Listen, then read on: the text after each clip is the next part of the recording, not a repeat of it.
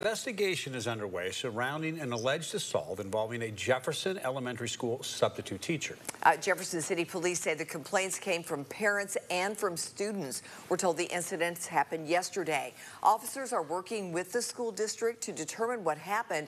This is a preliminary investigation. We're asking questions, but we don't have a lot of information right now.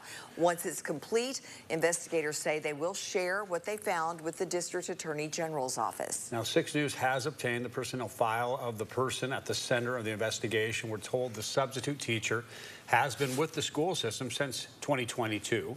The file shows a background check was done and there were no reprimands in the file.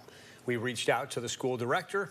The response is this, quote, "We have received reports of allegations involving inappropriate conduct of a substitute teacher at Jefferson Elementary School." The statement goes on to say the employee has been placed on leave pending the outcome of the investigations, end of quote.